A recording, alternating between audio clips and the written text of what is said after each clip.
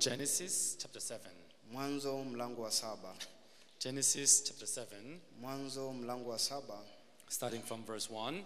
kuanzia kwa mstari wake wa kwanza. We'll read the whole chapter plus chapter 8, verse 1 as well. Tutasoma kitabu kizima na hata mlango wa 8 pia mstari wa kwanza. We have a lot to read, so I'll read only in English. Nao mambo mengi ya kusoma, kwa hivyo tutasoma kwa lugha ya Kimombo. So if you have a Kiswahili Bible, then I hope you can read along. Ukiwa na tafsiri ya Kiswahili, tafadhali utasoma kwa mwenyewe. I read from the book of Genesis chapter 7 verse 1. Mwanzo mlango wa 7 kuanzia mstari wa kwanza. Then the Lord said to Noah, "Come into the ark, you and all your household, because I have seen and that you are righteous before me in this generation.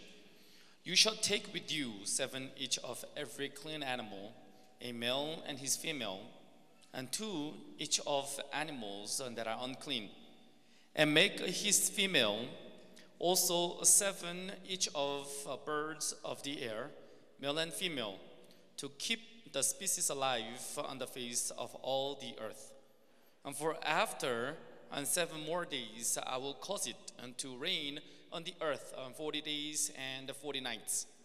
And I will destroy from the face of the earth all living things and that I have made." And Noah did according to all that the Lord commanded him.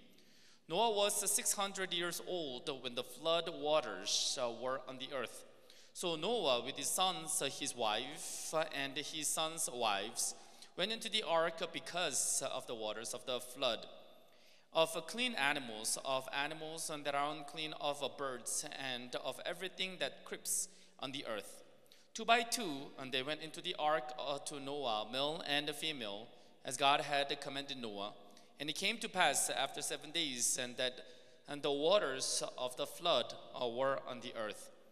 In the 600th year of Noah's life, in the 2nd month, the 17th day of the month, on that day, all the fountains of the great deep were broken up, and the windows of heaven were opened. And the rain was on the earth 40 days and 40 nights.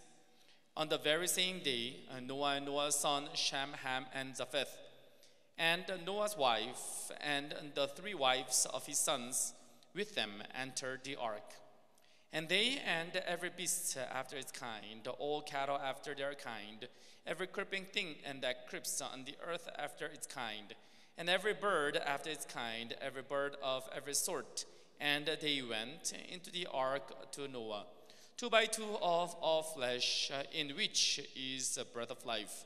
So those that entered, the male and female of all flesh, went in as God had commanded him, and the Lord shut him in. Now the flood was on the earth 40 days, and the waters increased and lifted up the ark, and it rose high above the earth. And the waters prevailed and greatly increased on the earth. And the ark moved about on the surface of the waters, and the waters prevailed exceedingly on the earth, and all the high hills under the whole heaven were covered. And the waters prevailed 15 cubits upward, and the mountains were covered. And all flesh died, and that moved on the earth, and birds and cattle and beasts and every creeping thing that creeps on the earth, and every man, all in whose nostrils was the breath of life, and breath of spirit of life, all and that was on the dry land died. And so he destroyed all living things which were on the face of the ground, both man and cattle, and creeping thing, and a bird of the air. And they were destroyed from the earth. Only Noah and those who were with him in the ark remained alive.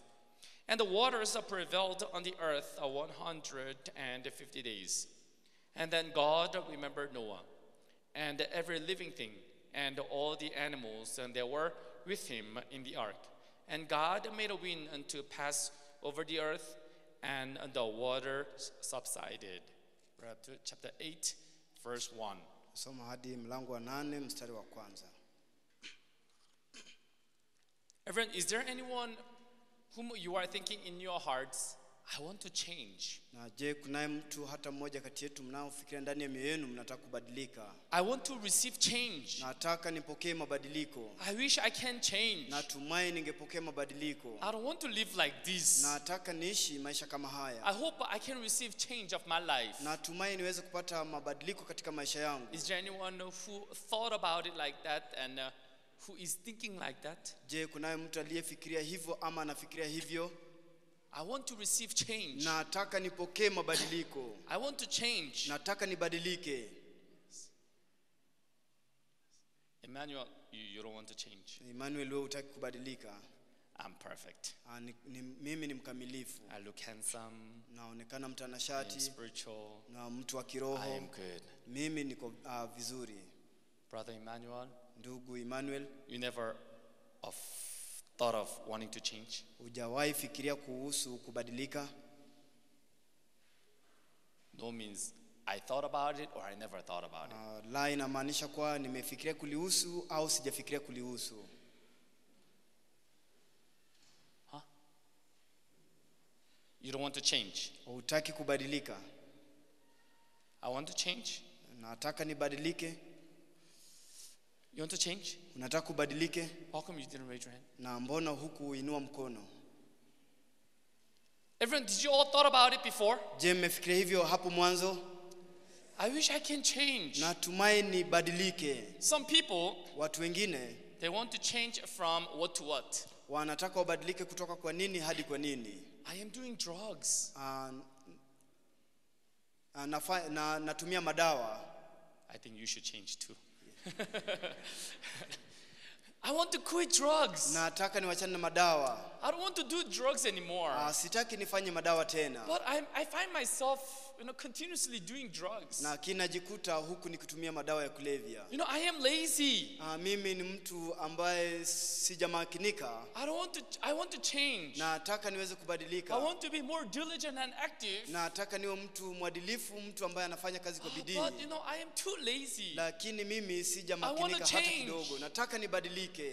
I want to serve the gospel. Nataka nitumikie Injili. But I find myself living for my own fleshly desire. Lakini najikuta nikiishia tamaa zangu za I kimwili. want to change. Nataka nibadilike. But I don't know how to change myself. Lakini sijui namna ya kujibadilisha mwenyewe. Everyone, have you ever thought about it like that? Je, mmefikiria kuhusu ile jambo hivyo? I also want to live for the gospel. Pia nataka niweze kuishia Injili. I want to change. Nataka nibadilike. But I find myself loving the flesh more. Lakini najikuta nikipenda mwili zaidi. Everyone, I don't know. Sijui lakini. Maybe except for Emmanuel and a couple of people. Pengine ukimwacha Emmanuel kando na watu wengine kadhaa. Everybody, we all want to change. Kila mmoja wetu nataka tubadilike. From something to something. Kutoka katika hali fulani hadi nyingine. But do you find yourself changing? Lakini je, mnajipata mkibadilika? Raise your hand. Inua mkono. Pastor, mchungaji, I really wanted to change. Nataka kwa hakika nibadilike. But truly I found myself changing. Lakini najikuta nikibadilika. Is there anyone who wants to testify about how you changed? Je, kunaye mtu ambaye anataka kushuhudia namna alivyobadilika? I think Brother Kuto changed a lot. Nafikiria kuwa ndugu Kuto amebadilika zaidi. I don't know whether that change is by the word or by the wedding. Sijui kama mabadiliko hayo ni kupitia kwa neno ama ni kwa harusi. I don't know which one was so powerful, but sijui ni neno gani liliokuwa na nguvu zaidi, ever since he got married, lakini tangu aweze kuingia katika ndoa, I think he almost now he's there. Now he quit smoking. Ni karibu kuwa amewachana kuweza kuvuta, and he also became very neat. Na pia amekuwa mtu msafi. Always in nice jeans and nice clean shirts. Kila wakati ana jeans ya kupendeza na shati ya kupendeza. And so as soon as I returned from Korea yesterday, I met the Brother Kuto. Na punde tu nilipotoka katika nchi ya Korea siku ya jana nikakutana na ndugu Kuto. Is he here? Je, yuko hapa? Oh, you see, he's sitting in the service. Amekaa katika ibada. Yes. Where is your wife? Na mke wako yuko wapi? You should sit together. Mnastahili muwe pamoja. Yes. So we see Brother Kuto changing. Tunamuona ndugu Kuto akibadilika. Where's Brother Johan? Na ndugu Johan. Johan? Where's Johan? Johan, where are you? Johan? Is Johan there? Je, ndugu Yohan yuko hapo? Where's Johan? Yuko wapi?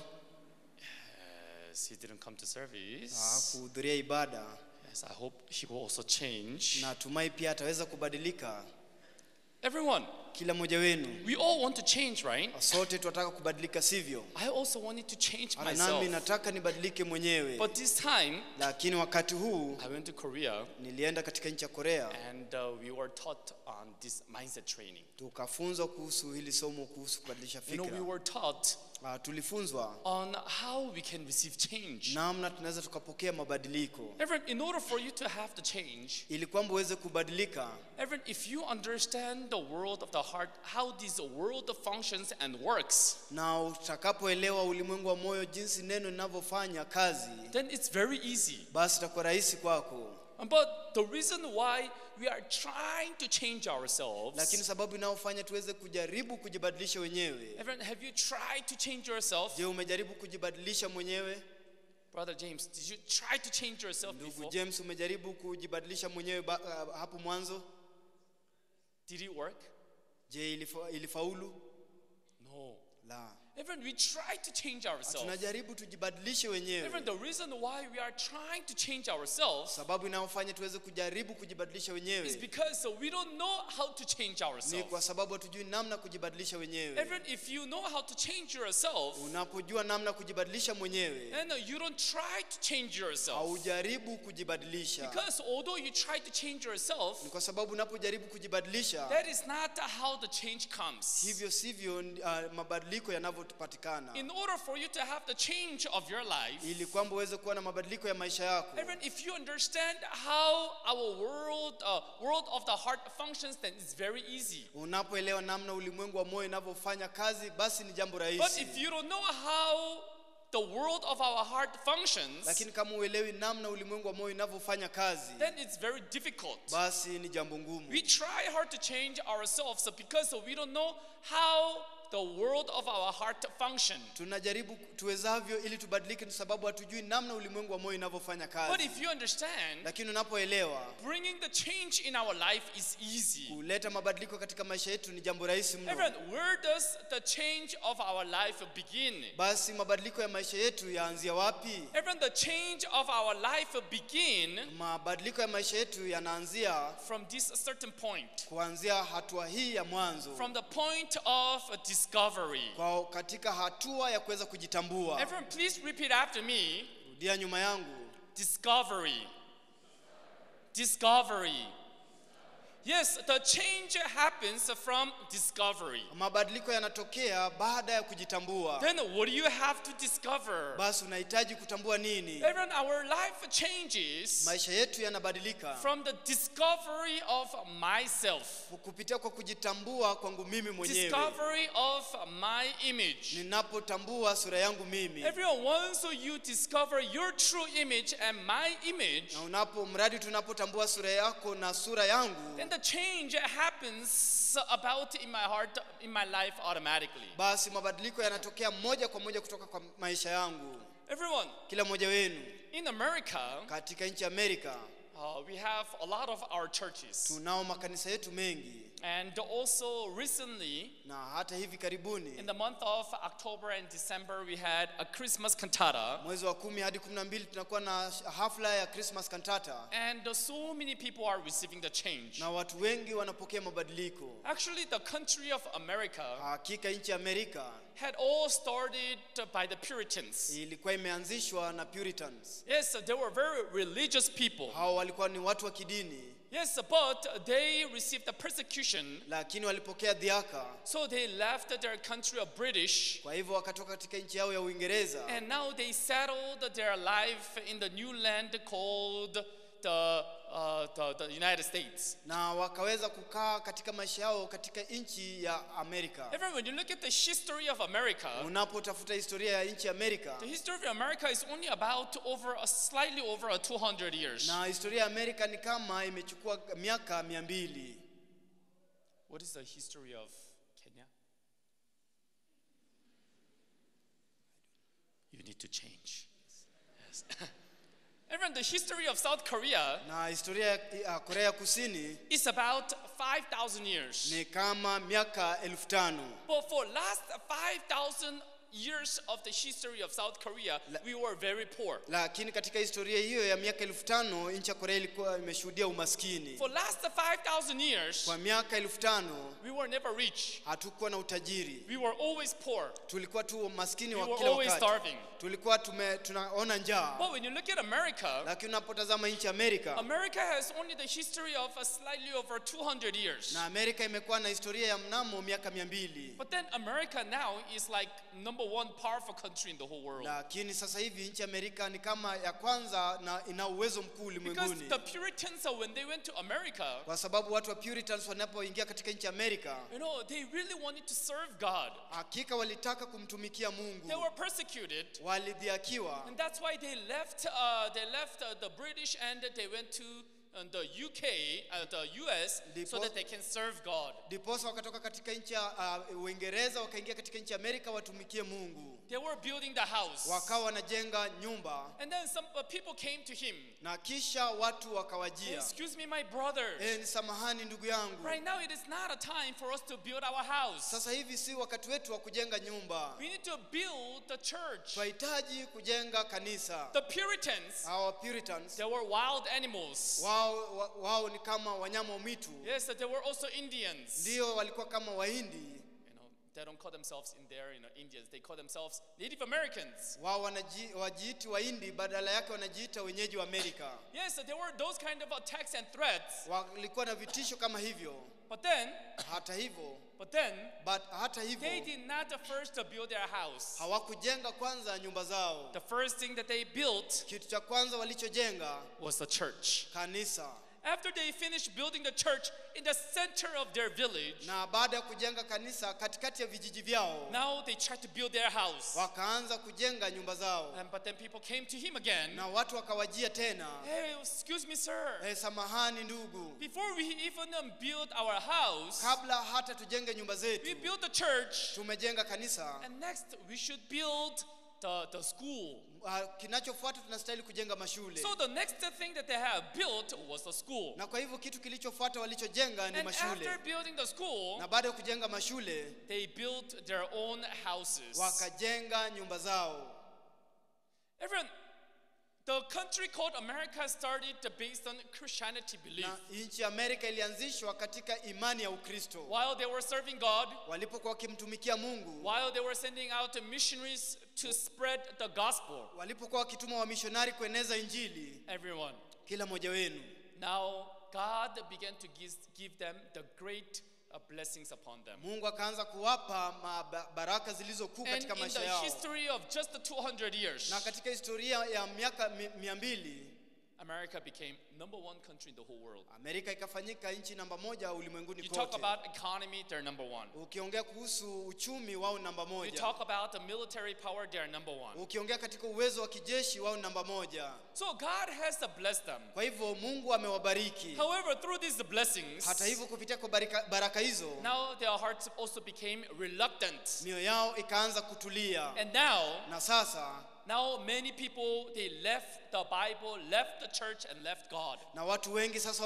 wameacha Biblia, wamemwacha Mungu na hata kanisa. Now began to follow the way of corruption. Sasa wameanza kufuata njia za upotovu. Actually, now you go to America, hata sasa unapoenda katika Amerika, you can easily find the drugs over there. Unaweza ukapata madawa ya kulevya mahali pale. In our church, kanisani kwetu, there is a brother named Julio. Kuna ndugu anayejulikana kama Julio. Actually, brother Julio, hakika huyu ndugu Julio, yes, he is the immigrant from one of the country in South America. Yeye ni mtu ambaye alihama katika mojawapo ya nchi za Amerika ya Kusini. When he was little, alipokuwa mchanga, he came with his family. Akaja na familia yake. And then, na kisha, he really loved enjoying and staying in America. Akaweza kupenda kukaa katika nchi Amerika. The roads are developed. Na mabarabara zimestawishwa. The school education system is developed. Na hata pia mambo ya shule zimestawishwa. He was so happy staying in America. Akawa amependezwa kukaa katika nchi Amerika. But then now the father had to go to work. Lakini sasa baba ilimlazimu kwenda kazini. And also the mother had to go to work. Hata mama pia lazima aende kazini. And so he was left home all alone. Akawa nabaki nyumbani peke yake. And as was going to school, na alipokuwa akienda he shuleni began to learn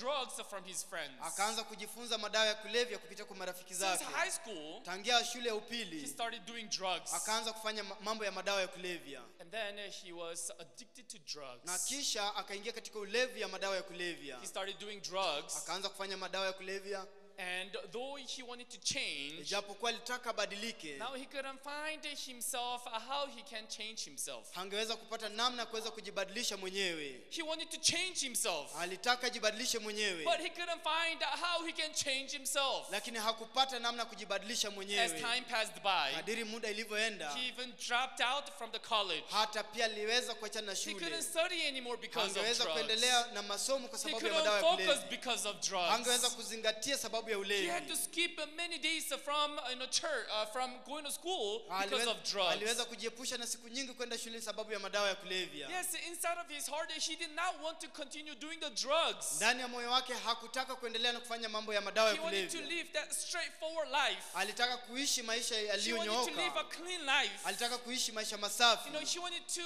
live just a normal life like other, students going to college, studying and getting a job. Alitaka kuishi maisha kawaida kama ya wanafunzi wengine wakienda shuleni wajisomeshe kisha wapate ajira. Though he wanted to change, Ijapokuwa alitaka kubadilika, he cannot find himself changing. hakujikuta akibadilika. Later on, Baadaye he was addicted to drugs. aliweza kuingia katika ulevi ya madawa. And then he did not even have a proper place for him to stay. Basi akakosa hata mahala pazuri pa kuweza kuishi. And so even one day, Hata siku moja he was doing the drugs. akawa anatumia madawa, And then he was caught by police. akapatwa na polisi. In America, Katika nchi ya if Amerika, you're caught doing drugs, ukifumaniwa ukifanya mambo ya madawa, then you are put in the prison. unawekwa korokoroni. But it's not like just a prison.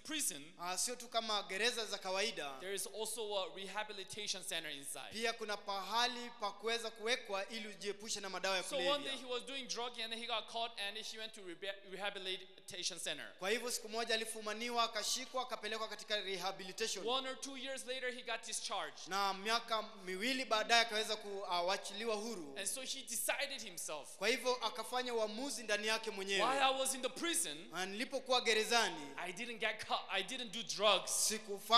sikujihusisha na madawa. And now if I get discharged, Kwa hivyo ninapoachiliwa huru, then now I'm able to live a new life. basi na uwezo wa kuishi maisha So mapya. he expected himself of living a new life. Kwa hivyo akatarajia kutoka kwake ataishi maisha mapya. But 1 month passed by, Lakini mwezi mmoja ukapita, 2 months passed by. miezi miwili akapita, He found himself doing the drugs again and again. akajikuta akifanya madawa tena na tena. Later he got caught again. Na baadaye akashikwa tena, He was arrested akashikwa, and then he was put in the prison again. akawekwa gerezani tena. And so in the prison, Na akiwa gerezani for about a year or two while he was in the prison in the rehabilitation center, he didn't do the drugs again. kwa miaka miwili alipokuwa katika gereza akifanya rehaba, hakufanya madawa So in tena. his heart, Kwa hivyo ndani ya moyo wake, this time if I get discharged, kwa hivyo wakati huu nitakapoachiliwa huru, then I will not do the drugs again. basi sitafanya madawa tena. So he didn't find himself doing the drugs. Kwa hivyo hakujikuta akifanya He madawa, was so happy. akawa na Yes, furaha. finally now I quit again. Na kwa furaha nimeweza kuachana I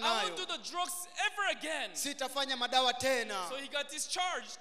Napoachiliwa huru, But he lakini found himself doing the drugs again. alijikuta akifanya madawa tena. He didn't know how to change himself. Hakujua namna ya kujibadilisha He wanted mwenyewe. to receive change. Alitaka kupokea mabadiliko. Yes, for him it may be a drug, Kwake yeye ndiyo anafanya madawa, but to somebody lakini kwa mtu mwingine he's doing smoking.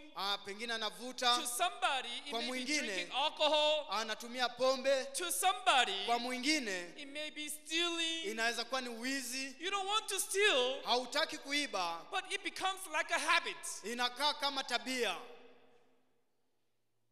Do you understand what I'm talking about? Mnaelewa ninachosema?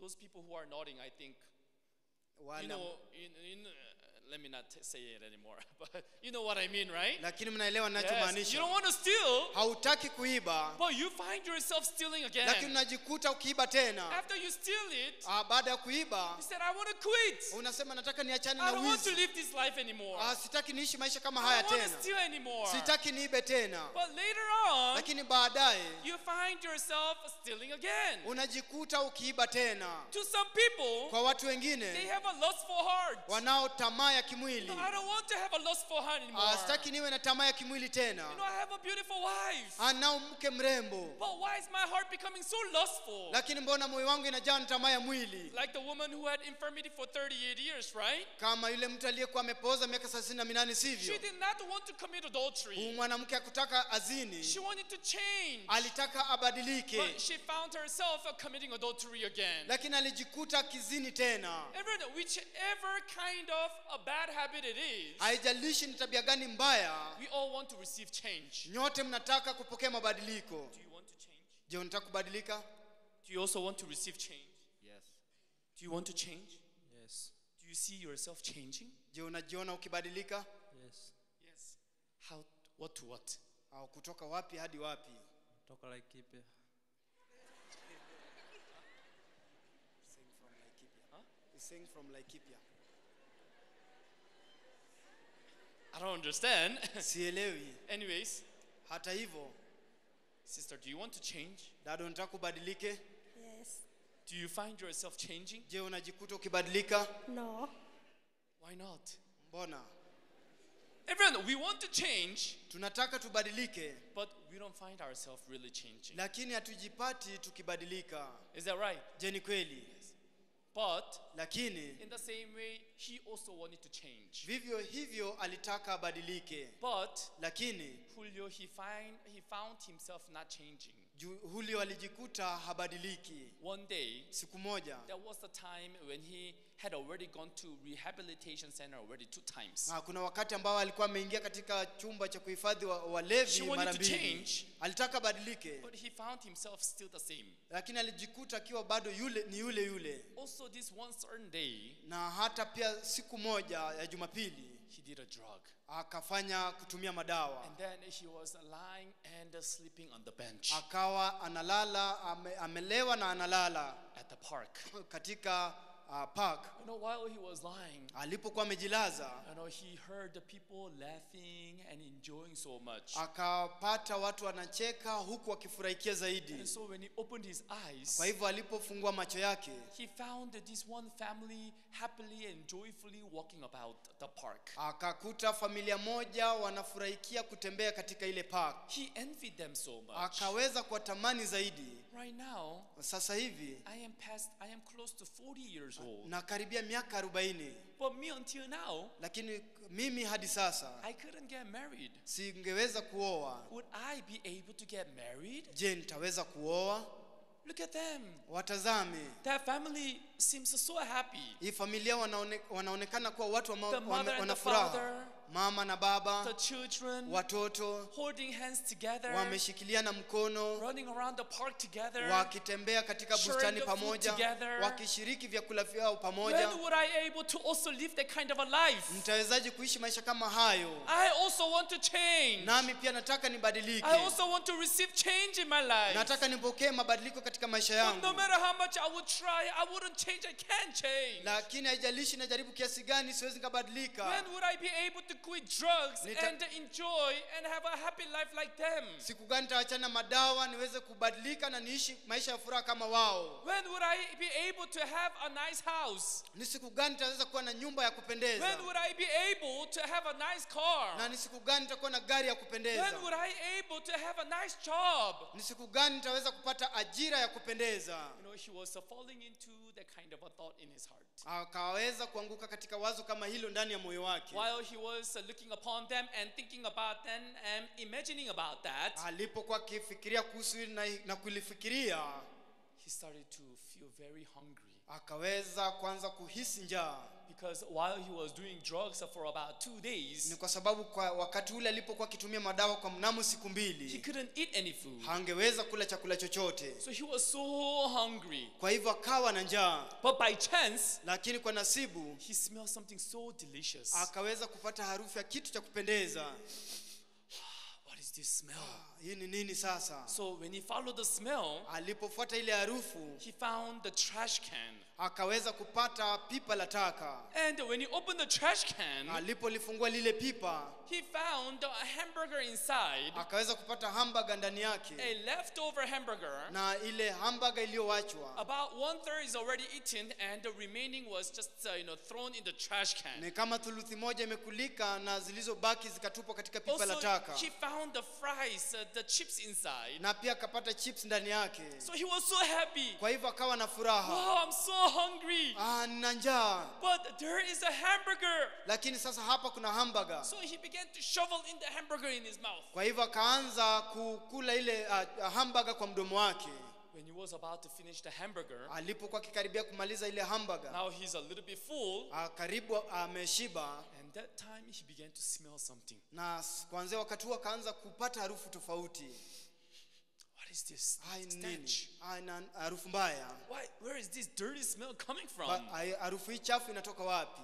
And he realized that this hamburger was already spoiled. Akaweza kutambua kuwa hii hamburger tayari ilikuwa imeoza. Because he was so hungry, he couldn't smell this hamburger being spoiled. Kwa sababu alikuwa na njaa, hangeweza kupata harufu ya kuwa hii hamburger tayari imeoza. And then later, when he was a little bit full, Na baadaye alipokuwa amekaribia kushiba, he was able to smell this hamburger being spoiled a little bit. aliweza kupata harufu ya kuwa hii hamburger tayari imeoza. So he threw that hamburger back into the trash Kwa can. hivyo akalitupa ile hamburger katika lile pipa tena. And then later on, Na kisha baadaye he was doing the drugs again. akawa anafanya madawa tena. And then he was caught. Na kisha akafumaniwa. And he was sent to the prison rehabilitation center. Akashikwa na kupelekwa katika gereza, katika chumba cha Now rehabilitation. the third time as he went to the prison, Na sasa mara ya tatu alipoingia katika gereza, now he was thinking, sasa akawa if nafikiria, I continue to live like this, ikiwa nitaendelea kuishi hivi, one day siku moja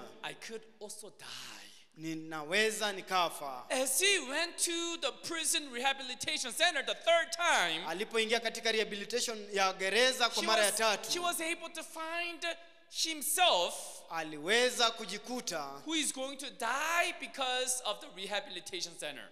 anayeenda Because of kukufa, the drugs. anayeenda kukufa kwa sababu ya madawa. If I do this, Na nitakapoendelea if kufanya I hivi, continue, ikiwa nitaendelea, maybe I am going to die. basi huenda nitakufa. Now, when he thought about that, Alipofikiria kuhusu hilo jambo, now at the rehabilitation center, na sasa katika chumba cha rehabilitation, there is the lecturers who teach them how they can be free from drug addictions. kuna waadhiri ambao wanafundisha namna ya kuweza kujiepusha na ulevi wa She was madawa. listening to the lecturer. Kwa hivyo akawa anamsikiza huu mwadhiri. And then on the first session, Na katika kipindi cha kwanza, the lecturer, he said, na huyu mhadhiri akasema, everyone, kila mmoja you wenu are here in this rehabilitation center mko hapa katika chumba cha rehabilitation because you are called to doing the drug. ni kwa sababu mlifumaniwa mkifanya madawa. Everyone, if you want to receive change, Na kila mmoja wenu mkitaka kupokea mabadiliko, then you need to listen to whatever I tell you. basi itawapasa kusikiza chochote If nitakachowaambia. you listen to me, Mtakaponisikiza, you can receive change. mnaweza mkapokea mabadiliko. Everyone, please repeat after me. If you listen to me,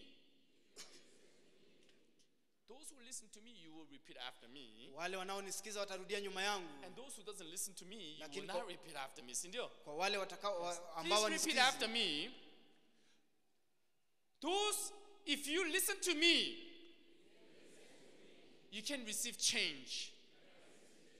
The lecturer, he came, mhadhiri akaja and then he told them, akamwambia, hey, if you want to receive change, ikiwa nataka kupokea mabadiliko, you have to listen to me. basi nakupasa If unisikize. you only listen to me, Ikiwa utanisikiza, you can receive change. basi utapokea mabadiliko. So the third time he went to the rehabilitation center, Kwa mara ya tatu alipoingia katika chumba cha rehabilitation, she was listening to the lecturer very carefully. akawa anamsikiza huu mhadhiri kwa njia ya makini. Why? Kwa nini? Because for the first time, Kwa sababu kwa mara ya he kwanza found himself who is going to die because of drugs. Alijikuta yeye ni mtu ambaye anakaribia He kufa really kwa wants sababu to ya madawa. receive change, but he found himself not changing. Alitaka kupokea mabadiliko lakini akaona He abadiliki. found himself ruining his life. Akapata kijihatarisha na He kuharibu wanted to maisha have a yake. happy family. Alitaka kuwa na familia ya He kupendeza. couldn't have the happy family. Hangeweza kuwa na familia ya He kupendeza. wanted to buy a nice house, nice car, but he found himself not being able to do that. Alitaka kununua gari na nyumba lakini hakujikuta akifanya He hivyo. found himself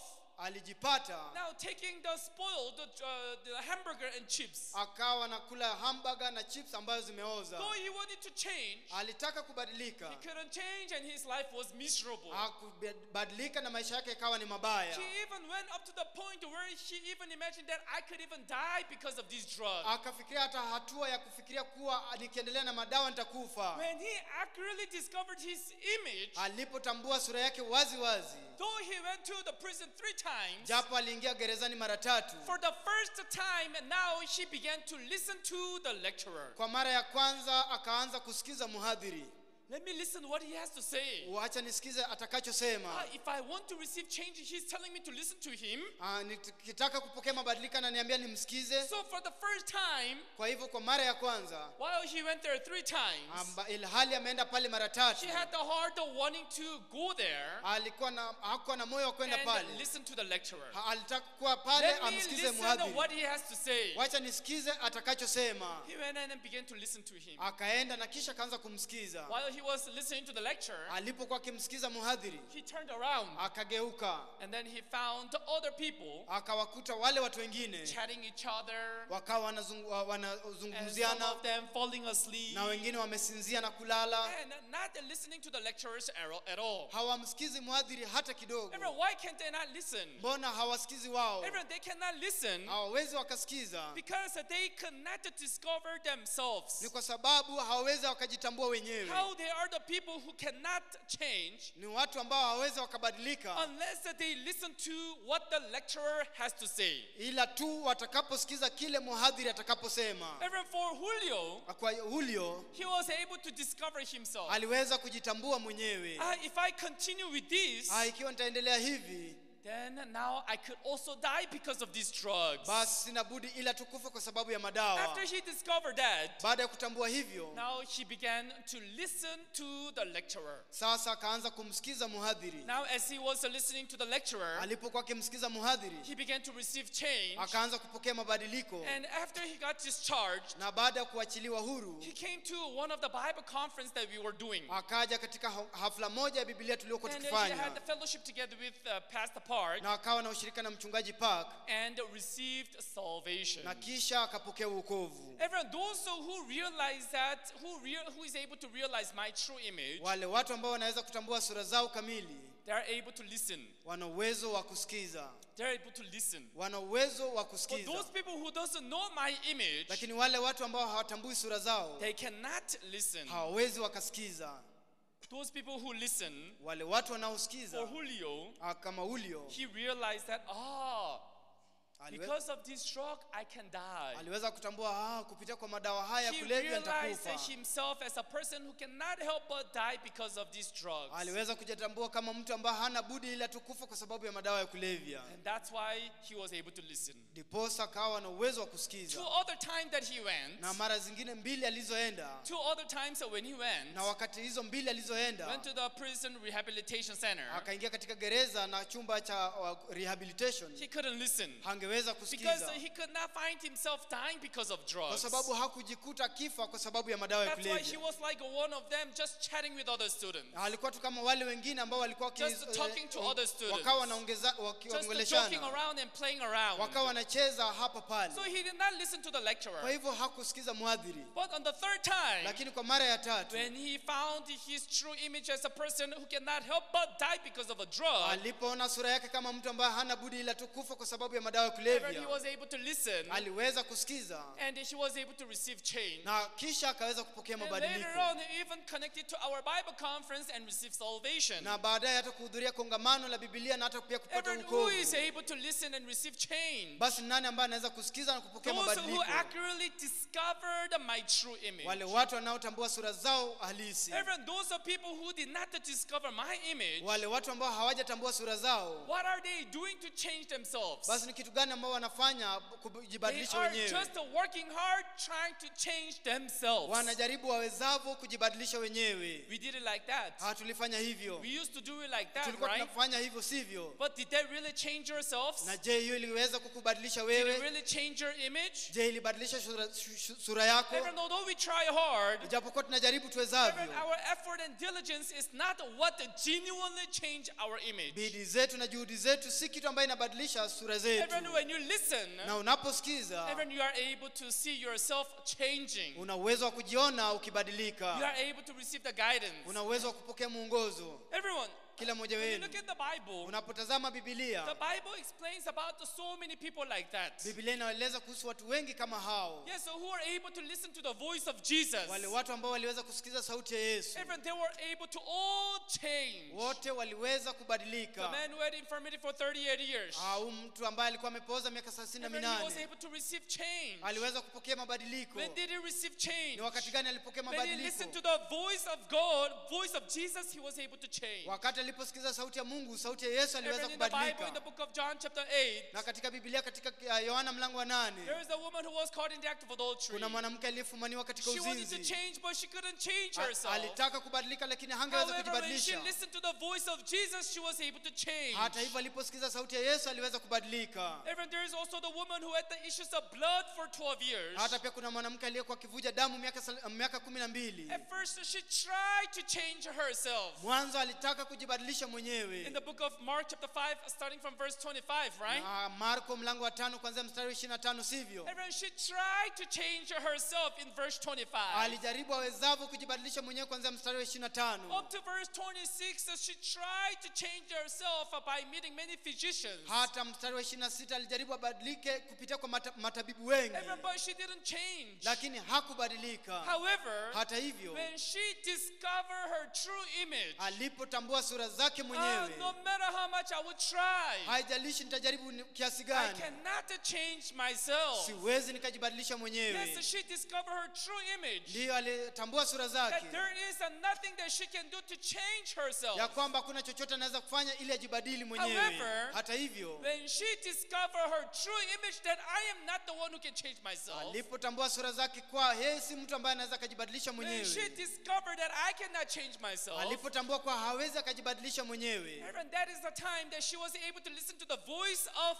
Jesus. huo ndio wakati aliweza kusikiza sauti ya Yesu. It says, when she heard about Biblia Jesus. inasema kwa aliposikiza kumuhusu Yesu, Even starting from that time, kuanzia wakati huo she began to change. akaanza kubadilika. Not only that, Sio hivyo tu peke there is yake, also the prodigal son. hata pia mwana mpotevu He didn't know about himself. hakujua kuhusu yeye If he mwenyewe, goes a far country away from the father, ya kwamba akienda katika nchi ya mbali mbali even na he thought baba, he can do very ya well. kwamba anaweza kafanya So he vizuri. left the father, Kwa hivyo akatoka kwa baba, but he lakini found himself failing again. alijikuta akishindwa tena In the pig's pen, katika nyumba ya he nguruwe. was able to discover himself. Aliweza kujitambua If mwenyewe. you want to repeat after me the word discover. Discover. Everyone, according to the history, Kulingana na historia, people say that Columbus discovered the new land, the America. watu wanasema kwa Columbus aliweza kutambua nchi mpya ya Amerika. Thomas Edison, Na huyu Thomas Edison he discovered these light bulbs, aliweza kubuni also telephone, na hata pia simu so many other things. na vitu vingine The vingi. Wright brothers, Na hao ndugu they wawili also Wright brothers discovered the theory how you can also fly in the air. Wao pia waliweza kutambua mbinu ya kuweza kupaa angani. There are many discoveries in this Pia world. uvumbuzi viko vingi. But one of the greatest discovery in this world Lakini uvumbuzi uliokuu hapa duniani is to discover my true image. ni kuweza kutambua sura yako mwenyewe. From that time on, Kuanzia wakati huo, from having that discovery, kuanzia wakati ule unapofanya uvumbuzi kama hayo, I'm telling you, nakwambia the great wisdom and the power that you never could have had experienced start coming out of you. hekima iliyo kuu na nguvu kuu itaweza kuanza kuingia ndani yako. The great change happens. Mabadiliko makuu yatatokea. Even this Sunday morning service, Hata katika hii ibada ya Jumapili asubuhi, there are few people who are falling asleep like the old image of Julio. kuna watu wengi ambao wanasinzia kama sura ya kale ya Julio. They don't care about the word. Hawashughuliki na neno. You know, they don't like to listen to the word. Hata pia wapendi kusikiza neno. They're seated here because, you know, they're in high school. That's why they are forced to come to service. Wanakaa hapa ni kwa sababu wako katika shule ya upili, Some wamelazimishwa of kwa them, mahali they are pale. forced to come to Sunday service because of the mother and the father. Wao wengine pia wamelazimishwa kuwa hapa kwa sababu ya baba na mama. Some of them, they are here seated here because it's a Sunday service. Na wengine wanakaa mahali hapa ni kwa sababu ni ibada ya Jumapili. But how many of you really discover your true image and sitting here really to listen and discover your true image and receive his heart? Lakini wangapi wenu ambao wanakaa mahali hapa baada ya kujitambua, wanakaa hapa waweze kutambua sura za mioyo yao? Even me, when I look at myself, Hata mimi ninapojitazama nafsi I am yangu, a terrible person. mimi ni mtu kama huyo. You know, I didn't do drugs, Sikufanya madawa ya but kulevya, I am no different from Julio. lakini sina tofauti yoyote ile na I am Julio. also a terrible person. Mimi pia ni mtu msumbufu. I am also a dirty person. Mimi pia ni mtu mchafu. I am also a very evil person. Mimi pia ni mtu muovu kabisa. Even but, Lakini why am I able to stand here this morning to preach the word before all of you? mbona naweza nikasimama hapa na kuhubiri neno mbele zenu I nyote? am not different from all of you. Siko tofauti kati yangu na nyinyi. I am not different from all of you. Sina tofauti kati yangu mimi na Maybe nyinyi. according to the ethics, Pengine kulingana na ethics, maybe I am even worse than you. pengine mimi ni mtu mbaya zaidi ya nyinyi. Religiously, Kidini I may be even worse than you. naweza kuwa mbaya hata zaidi ya According nyinyi. to diligence, Na kutegemea I may be uadilifu even worse than you. naweza kuwa mtu mbaya zaidi ya nyinyi. Everyone, Kila mmoja wenu. most important discovery, Cha maana, kitu cha kutambua zaidi, yes, also being able to fly, using the light bulbs, using the telephone, using the video, yes, all those things may be a great discovery. kutumia taa, kutumia kupaa na hata pia kutumia video, ndio hizo ni uvumbuzi za maana. However, there is no any other great discovery than individuals discovering your true image. Lakini hakuna uvumbuzi uliokuu kama mtu kibinafsi utambue sura yako Woman mwenyewe. who had the issues of blood for 12 years. Na kuna huyu mwanamke aliyekuwa na shida ya damu kwa Woman miaka who had the 12. infirmity for the one who had infirmity for 38 Na huyu years. mtu aliyekuwa amepooza miaka The 38. prodigal son. Na huyu mwana mpotevu. The woman who was caught in the act of Mwanamke adultery. aliyefumaniwa katika uzinzi. They're all useless people. Hao wote ni watu ambao hawana They're all maana. evil people. Hao ni watu They're all waovu. dirty Ni people. watu wachafu. However, when they discovered their true image, Hata hivyo wanapojitambua sura zao, they were able to listen to the word of Jesus. waliweza kusikiza neno la Yesu. When the word of Jesus came, Na neno la Yesu lilipokuja, they were no longer the same people. hawakubaki jinsi walivyokuwa. They are the people who was living by the wisdom that Jesus gave them. Wao ni watu walioishi kwa hekima ambao Yesu aliwapa. Everyone, what is the greatest discovery? Basi uvumbuzi uliokuu zaidi ni gani? One of that great discovery is truly to discover my true image. Uvumbuzi uliokuu zaidi ni kuweza kujitambua sura yako When mwenyewe. Julio discovered his true image, Wakati ule alipojitambua sura yake now mwenyewe, he began to have the ear to hear. akaanza kuwa na masikio ya kusikiza. Everyone, when you look in the Bible today, I read Genesis chapter 7. Unapotazama Biblia leo, nimesoma Mwanzo mlango wa 7. Genesis chapter 7. Mwanzo mlango wa 7. Now it is talking about how God, he judged this world. Naongea kuhusu jinsi ambavyo Mungu alivyohukumu ulimwengu. So when you look here, Kwa hivyo unapotazama hapa, one thing that we know is that not all was able to enter inside of the ark. kitu kimoja tunachotambua kuwa ni si wote waliweza kuingia katika safina. You know, in the Bible, the ark represents Jesus. Na katika Biblia safina inaashiria Yesu. Because when there was that judgment of God, Kwa sababu kulipokuwa na hukumu ya Mungu, yes, whosoever entered inside of the ark, their lives were saved. na mtu awaye yoyote aliyeingia katika safina maisha yake Yes, iliokolewa. Jesus also came to this earth Na Yesu pia alikuja hapa to duniani save us from our sin. na kutuokoa kutokana na dhambi To zetu, save us from the judgment of God, which is going to be the hellfire. na kutuokoa kutokana na hukumu ya Mungu itakao kuwa ni jehanamu ya moto. So the ark in Genesis chapter 7, it resembles Jesus who came as a savior. Na kwa hivyo safina katika Mwanzo mlango wa 7 inaashiria Yesu aliyekuja kama Also there was the mwokozi. ark, Na pia kulikuwa na safina which came and which is there to save us as a savior from this judgment of God. na pia kunao safina iliyokuja ituokoe kutokana na hukumu huu wa Mungu. Many people think, Watu wengi wanafikiria I guess the good people enter into the ark. anafikiri kuwa ni watu wazuri walioingia katika Only safina. the good people can enter into Jesus. Ni watu tu wazuri peke yao wanaweza ingia ndani ya Yesu. But when you look in the Bible, Lakini unapotazama Biblia, Genesis chapter 7 verse 2, Mwanzo mlango wa 7 mstari wake wa it's pili. not the good people who enters into the ark. Sio watu wazuri tu walioingia katika safina. Yes, so those who discovered their image and received the word of Jesus can enter into the ark. Watu waliotambua sura zao na kumwamini Yesu aliweza kuingia katika The safina. one who listens to the voice of God enters into the ark. Yule mtu aliyesikiza sauti ya Mungu akaingia katika safina. It says, so you shall take with you 7 each of every clean animal, a male and his female, 2 each of animals that are unclean, a male and his female. Katika wanyama wote walio safi ujitwalie 7 mume na mke, na katika wanyama wasio wasafi wawili mume na mke. What did the Bible say? Biblia imesemaje? It is not only the clean animals that Sio enter into the ark. Sio wanyama wasafi tu peke yao waliingia katika safina.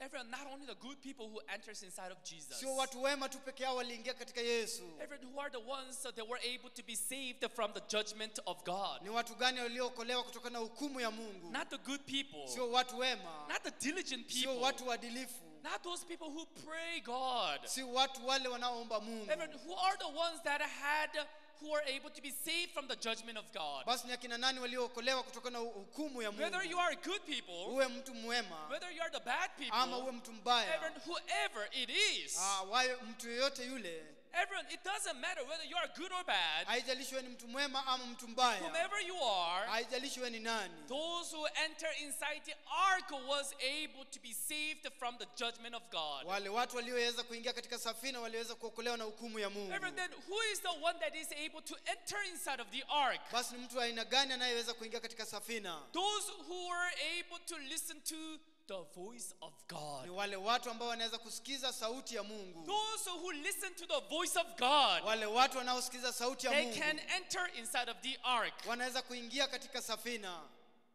Everyone, is that so? Je, ni hivyo? Who can enter into the ark? Nani anaweza kuingia ndani ya safina? Whether you understand the voice of God or not. Iwe unaelewa sauti ya Mungu au la. Whether it makes sense to you or not. Iwe ina maana au la. Those who is able to listen to the voice of God the way it is can enter into the ark. Wale watu walioweza kusikiza sauti ya Mungu jinsi ilivyo waliweza kuingia kwa safina.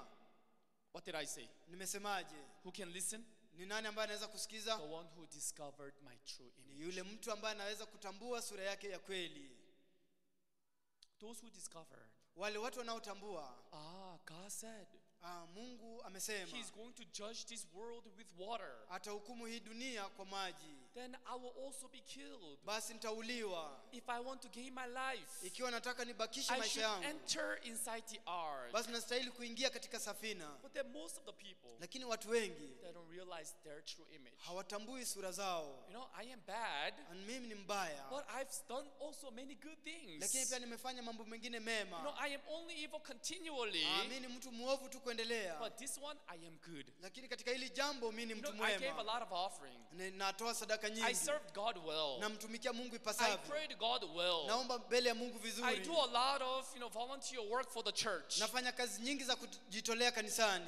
That is not what is going to save you. Na hiyo sio jambo itakayoweza kukuokoa. What is the one that is going to save you? Ni kitu gani kitakachoweza kukuokoa? No matter how much you do a lot of volunteer work in the church, that's not what the one that is going to save your life. Haijalishi nafanya kazi ya kutolea kiasi gani kanisani, hiyo haitaokoa maisha yako. If you want to be saved, ikiwa unataka kuokolewa, you gotta enter inside of the ark listening to the voice of God. Basi wahitaji kuingia ndani ya safina na usikize sauti ya Mungu. It's not that you gotta do something diligently. Si ati kwamba ufanye kitu kwa juhudi. You gotta listen to the voice of God.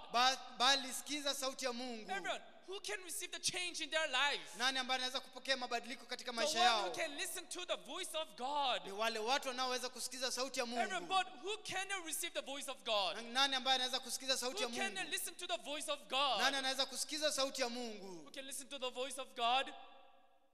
Nani anaweza kusikiza sauti ya Mungu? Everyone repeat after me. Discovery. Discovery. Even though I say, repeat after me. Ijapokuwa nasema mrudie nyuma yangu.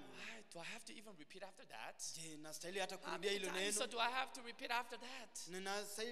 Nawezaje kurudia neno kama hilo? Everyone. Kila mmoja The wenu. change happens from the small thing. Mabadiliko yanatokea kuanzia kwa mambo ndogo, The change mambo doesn't madogo. happen from a big thing. Mabadiliko hayaanzi kwa mambo The change makubwa. happens from a small thing. Mabadiliko yanaanzia mambo From madogo. the small things. Kuanzia kwa mambo madogo. Being able to throw away my own heart. Kuanza kutupia mbali And moyo wangu. receiving the heart of the pastor the way it is. Na kupokea moyo wa mchungaji jinsi And ilivyo. if he says, please repeat after me, you can also listen to that the way together. Ikiwa atasema rudia nyuma yangu tafadhali, basi usikize hivyo pia Repeat pamoja. after me. Discovery. Discovery. What do you have to discover? Je, nini ambayo unastahili uweze kufanyia uvumbuzi? My true image. Moyo wangu, sura yangu kamili. When you look in this story, unapotazama hii hadithi, not all entered into the ark. Sio wote waliweza kuingia katika safina. Those who entered into the ark, wale watu walioingia katika safina, those who discovered their true image, wale watu waliotambua sura zao ya kweli, it was only Noah and his family. ni Nuhu tu na familia yake. God is going to judge this world because of our evil sin. Na Mungu atahukumu hii dunia kwa sababu ya He's matendo going to yetu maovu judge ya us dhambi. with water. Ataihukumu kwa maji. Hey Noah, Hey Nuhu, that's nonsense. hiyo ni upuzi. And you are building the ark where? Na sasa unajenga safina wapi? Aren't you supposed to build a ship at the sea or at the river or something like that? Unastahili kujenga merikebu katika maji ya mto ama ya bahari, kitu kama hicho? It's nonsense. Hiyo ni upuzi. How can you build a ship on the top of the mountain? Utawezaje kujenga merikebu juu ya milima? You are crazy. Wewe ni mtu This is nonsense. una kichaa, hii ni upumbavu. Everyone, because it's a nonsense to their thoughts. Ni kwa sababu kitu ambayo haina maana kwa mawazo yao.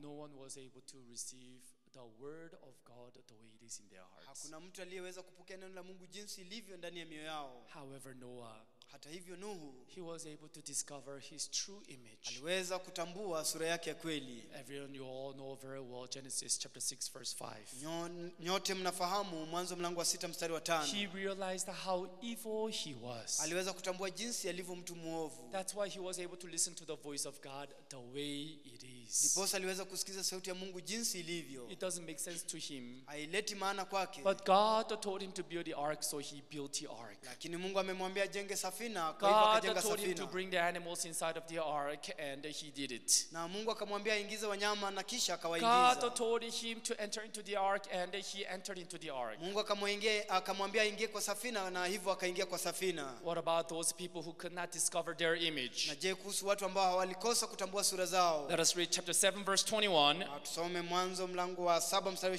21. And all flesh died that moved on the earth, the birds and the cattle and the beasts and every creeping thing that creeps on the earth and every man. Wakafa wote wenye mwili waendao juu ya nchi na ndege na wanyama na wakufugwa na wanyama na kila mnyama wa mwitu na kila kitambaacho chenye kutambaa juu ya nchi na kila mwanadamu. Everyone, those who could not enter into the ark. Wale watu ambao hawangeweza kuingia katika safina. Out of those who did not enter into the ark, miongoni mwa wale watu ambao hawakuingia katika safina, there are also maybe the good people too, right? wengine wanaweza kuwa watu wema pia ndani yao, sivyo?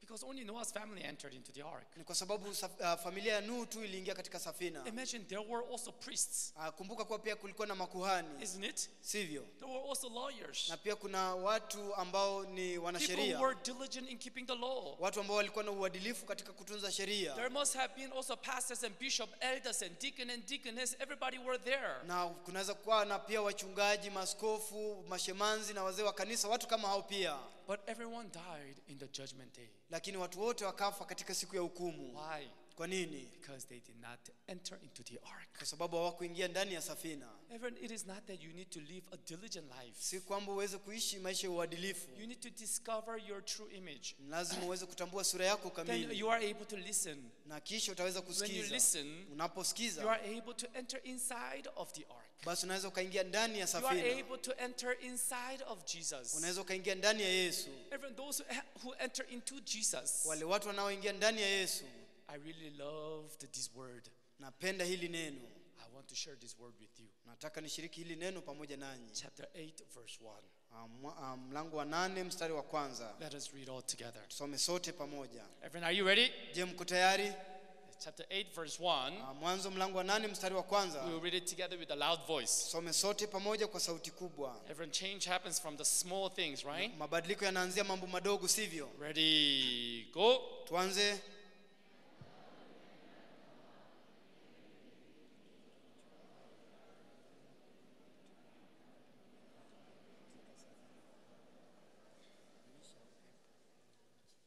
Amen. Amen. Amen. Or you don't understand, you read it but you don't understand why it's good. Umesoma na hujaelewa mbona ni mzuri? I really loved this word. Napenda hili neno. Then God remembered Noah.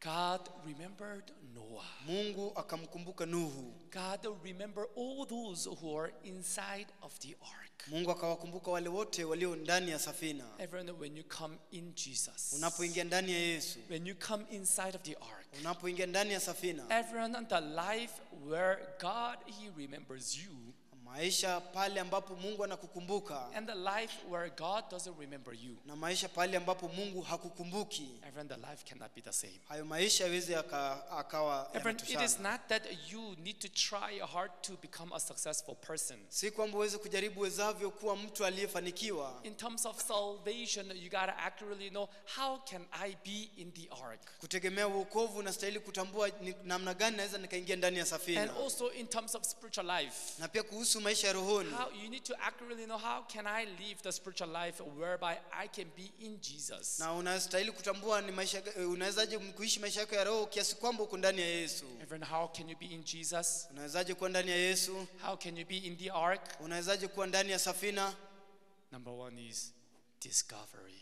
Jambo la kwanza ni kuweza kujitambua. When you discover your true image, Unapotambua sura yako kamili, you will listen to the voice of God, utaweza kusikiza sauti ya and you Mungu, will be in Jesus. na kisha utakuwa ndani ya Yesu. Everyone, if you're in the ark, Unapokuwa ndani ya safina, yes, the storm comes this time, na mawe ije hivi and all wakati of a sudden huu, the ship shakes like this. na pengine pia merikebu itingizike hivi, But God is the one who is remembering the ship. lakini Mungu ni yule anayekumbuka ile God merikebu. remembers the ark. Mungu akalikumbuka ile All safina, those who are inside the ark, wale wote waliokuwa ndani and ya keeps the safina, ark, na wakakaa and ndani. protects the ark, Mungu anakinga safina leads and guides the ark. na analiongoza safina. Isn't that amazing? Je, si jambo la Everyone, kushangaza? their life is uncomparable. Hiyo maisha hailinganishwi. Everyone, God remembers all those who are inside the ark. Mungu akawakumbuka wote waliokuwa ndani ya Everyone, it does not safina. mean that sometimes there's no storm. Haimaanishi kwa wakati mwingine hakuna mawimbi. Yes, there are storm and it shakes up the ark. Hakuna mawimbi na dhuruba ya kutingiza merikebu. But who is remembering those who are in the ark? Lakini nani anayewakumbuka wale walio ndani ya safina? God remembered, then God remembered Noah and every living thing and all the animals that were with him in the ark. Mungu akakumbuka na Mungu akakumbuka Nuhu na kila kilicho hai na wanyama wote waliokuwa pamoja naye katika safina. Yes, there are storms. Ndio kuna dhuruba. Yes, there are strong winds. Na kuna upepo Yes, mkali. there are troubles. Ndio kuna shida. Yes, there are difficulties. Na kuna magumu. Yes, there are burdens. Na kuna matatizo. But those who are in the ark, Lakini wale watu wanaokaa those ndani who ya are in safina, Jesus, wale ambao wako ndani ya those Yesu, who are in the church, wale ambao wako kanisani, everyone, when the storm comes, wakati dhuruba inapokuja, yes, the ship might shake up like this, ndio merikebu inaweza ikatingizika hivi, but you are kept and you are protected. lakini umetunzwa na umelindwa. God, He wants to remember us. Mungu anataka atukumbuke sisi. God, He wants to keep us. Mungu anataka aweze kutuweka God, He sisi. wants to protect us. Na Mungu anataka aweze kutulinda sisi. Then we all gotta be inside the ark. Unahitaji tu kuwe ndani ya Who are safina. the ones that can come in the ark? Ni akina nani wanaweza kuingia ndani ya safina? Who can come in the ark? Nani anaweza kuingia ndani ya safina? The one who discovered my true image. Wale watu wanaotambua sura zao za When you kweli. discover your image, Unapotambua sura zako ya kweli, everyone, from then on you can listen. kuanzia wakati huo unaweza ukasikiza. When you listen, Unaposikiza, though it is something that you don't understand, japo kwa ni jambo ambalo though it huelewi, is something that is a nonsense, na ni jambo ya upuzi, but lakini you can follow that word. unaweza ukafuata hilo neno. everyone, the greatest discovery. Uvumbuzi iliyo kuu. I don't want to say that is a discovery of the land of America. Sitaki kusema kuwa ni kulivumbua nchi Amerika. The greatest discovery, I don't want to say that it is the airplane. Uvumbuzi iliyo kuu sitaki kusema kuwa ni ya ndege. The greatest discovery, I don't want to say that it is the light bulb and the telephone. Na sitaki kusema kuwa uvumbuzi iliyo kuu ni ya umeme na simu. The greatest discovery, lakini uvumbuzi iliyo kuu, it is the discovery of my image. Ni kule kutambua sura yangu mwenyewe. So that the word of God can abide in us. Ili kwamba neno la Mungu iweze kudumu ndani yangu. And work inside of us. Na iweze kufanya kazi ndani yangu. Let us close our eyes. Funge macho yetu. And come up before God and pray before God. God, truly as it says in the book of Genesis chapter 6 verse 5, I am a person who nothing good can come out of me. That's why without your grace, without your mercy, there's nothing that I can do. I hope you can receive His grace to also discover your true image. Let us pray.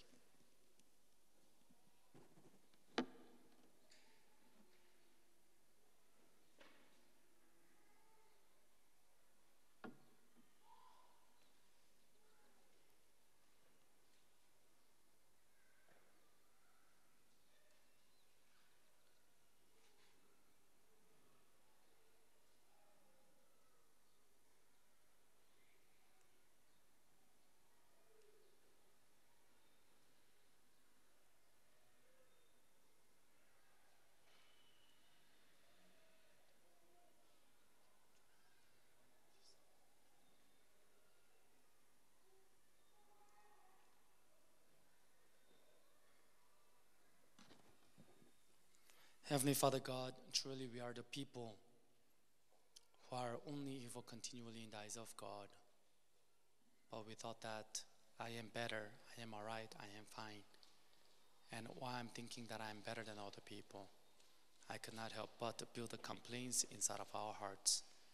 But Lord, this day, through the word, we discover our true image. When we discover our true image, then we are able to listen. When we listen to the word of God, we are able to also receive the change in our heart. Have your grace, your kindness, your mercy upon us to discover our true image so that we can listen to the word of God the way it is, to enter into the ark. God, you say you are going to remember all those who are in the ark. Remember each and one of our brothers and sisters who are seated here. Remember them. Give them your wisdom. Give them your heart. Give them your mind. Give them your happiness inside of their hearts. Lord, we thank you. We give all this into your hands. In the name of Jesus, we prayed. Amen.